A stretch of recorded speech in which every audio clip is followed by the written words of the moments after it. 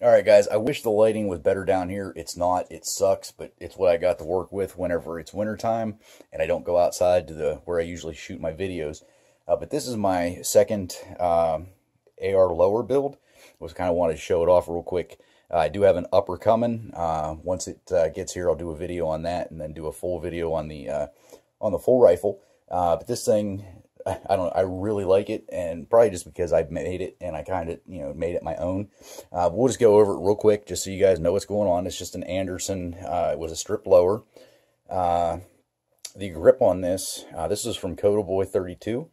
It was the grip that I won with the kit from C-Max's giveaway. So I took this grip off of Maxine, put the standard grip back on her, and wanted to put this grip on the rifle that I'm putting together. So we'll go down the line. You guys are going to see a theme here. But this is the trigger guard. It's a Hogue Extreme Series G10 contoured AR-15 trigger guard. It's like it says it's a blue lava. So obviously you guys can see where we're going with this build. And then since I kind of mixed and matched parts, I got to scroll down on my computer to make sure I get the names of everything right. The takedown pins, these are Strike Industries ultralight pivot takedown pins, of course in blue. The magazine release, I believe, is it Strike Industries? Let me double check. No, Battle Arms Development magazine catch release, of course in blue. The whole lower parts kit, the part, everything is inside of it, and the guts, well, the majority of the guts. It's a Rock River Arms AR-15 lower receiver parts kit.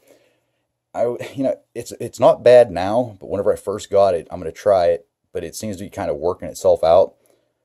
All right, once I get down, listen to see if you can hear, like, it sounds like the spring's binding. No, didn't do it that time.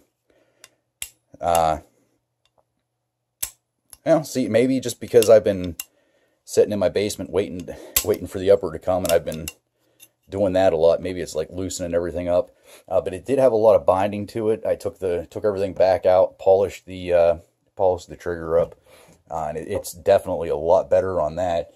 And the last thing, as you guys can see, is the buffer tube, and the buffer tube is a Leapers UTG 6-position, of course in blue. So that's cool. I did want to go with the blue back plate here, but I couldn't find one that I liked. So I just stuck with the standard ambidextrous one for now. But once I find a back plate that I like, I will switch that out with a blue one. One thing, this is a 3-ounce buffer. Let me make sure I can find what buffer it is. Maybe you guys can help me out on this. There, okay. The buffer, which, oh yeah, I guess you can see it. This is it's a Radical Firearms carbine buffer, 3-ounce. And I'm going to close this up so that it's not as, not as shaky. But, you guys hear that? The springs are tight. It's not like the buffer is in there doing that. I mean, if I were to take the buffer back out and shake it, it actually shakes back and forth. I've never done a build before, and I've grabbed some. I have Maxine over there, then I have my Bushmaster, and I shake it like that, and it doesn't make that noise. Like the buffer doesn't, and it's definitely the buffer. So I don't know. Is that standard? Is that going to stop? Is that normal? Just somebody, if you can give me a heads up on that.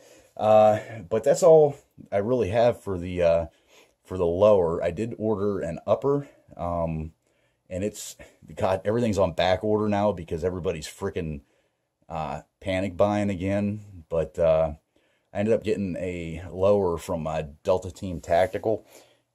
Pretty standard. It's a 1-in-8 twist. I think the barrel's 16-inch. I don't know the names of everything right off the top, but we'll talk about that once it comes. But the cool part is, take a guess, the handrail is blue.